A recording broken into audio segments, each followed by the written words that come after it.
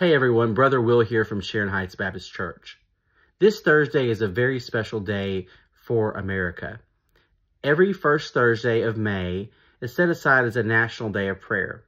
Christians all over the country will be gathering together or in private to pray for our nation.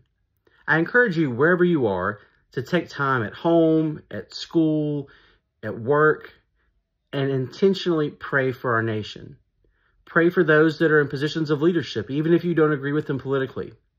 Pray particularly for those that are Christians that are in positions of leadership that need guidance, that need support, that need to turn and seek God in every decision that they make.